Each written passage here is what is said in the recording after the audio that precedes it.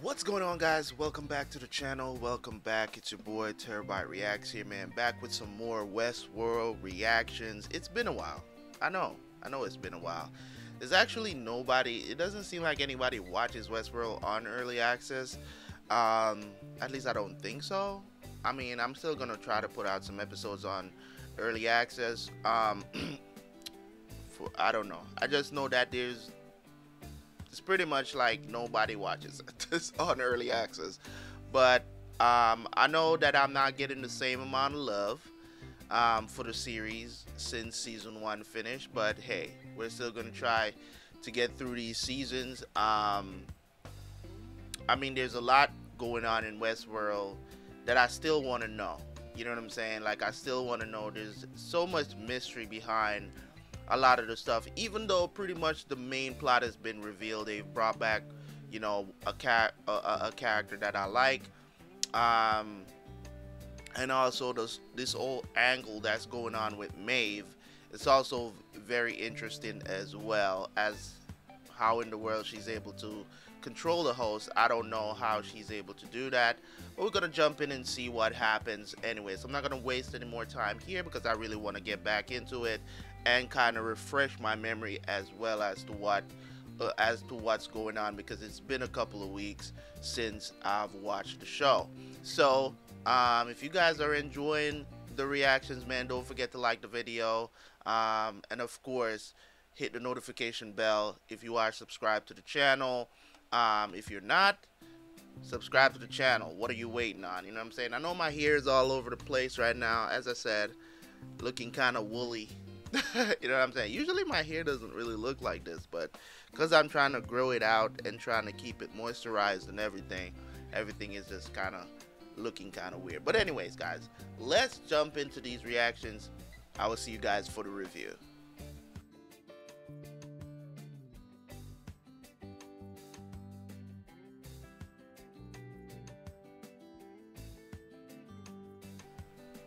Alright, so that was enlightening, to say the least. That was very enlightening. I like the fact that, as I said, you don't really know what's going on. I know there's going to be a lot of reveals till the end of the season. Them revealing Ford at the end there, as I said, I don't quite understand what's going on in this regular, normal park structure stuff that has been going on. So it seems like they went into the mainframe, right?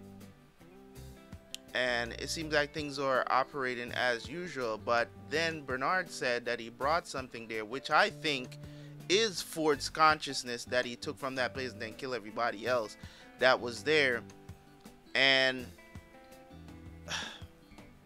I don't know what he's going to say, but I think they're going to have a conversation in the next episode, and that's going to explain to us what's going on.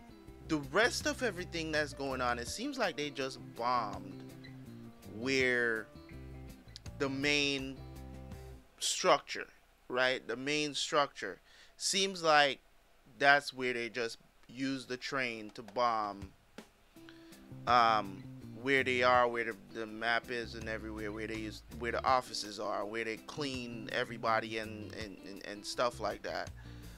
Oh, I could be wrong. As I said, I'm just speculating at this point. When it comes on to Westworld, there's not much that you can dissect. You know what I'm saying? To really learn anything, it's more of like things are carrying on. Like the situation that happened with Maeve. I'm like, Maeve, you're a host. Are you forgetting the most basic things?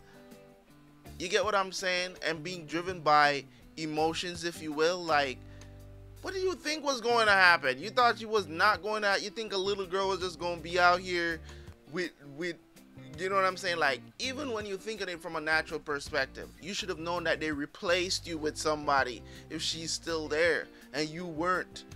They replaced you with somebody. You're all hosts. She's forgetting the basic things, and because of the retuning of herself, she's more human than ever.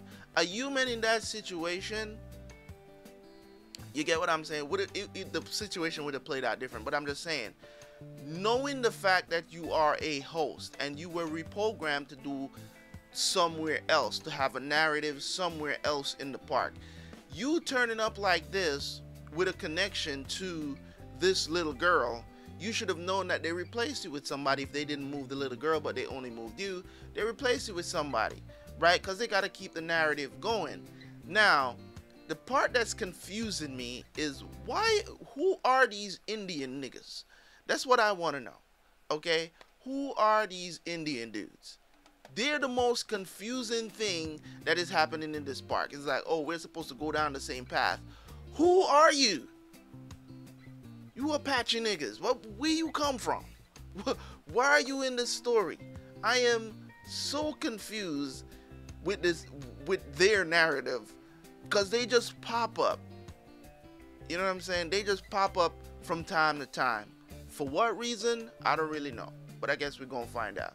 But in any case, as I'm saying, it's interesting to see where they're going to take this series. As I said, season 2 it's just not as good as season 1. I've said that already. But the narrative is still very interesting, because you want to know, what is Dolores going to do? What is she going to accomplish? And where is she heading? She turned Teddy into a savage. Teddy, you know what I'm saying? I think he knows, kind of have a memory of what had happened to him and what she did. And that's why he keeps saying, you fixed me. Well, I guess you fixed that too. You know what I'm saying? I don't think he's saying that just, because it happened. I think he's saying that to say that, oh, I see that you're a person now that I can't trust. You get what I'm saying? So I think so Teddy's story is or character arc, if you want to call it that, his character development as a host, I think is going to play a bigger part later down the line. Maybe he'll go against Dolores in the future, and he knows that he can't do that now, and maybe he's planning to do that, and he's just going along with whatever, because he's like, oh, so you know better, and you're doing it however you want. And I think them making Dolores into this anti-hero, it's not hitting as much as they probably wanted to hit, at least not for me. Like, she's not convincing a character for her to play the anti-hero right now. And if they do build up to that, I'll give them credit for that. But right now, she's not convincing as a anti-hero. You know what I'm saying?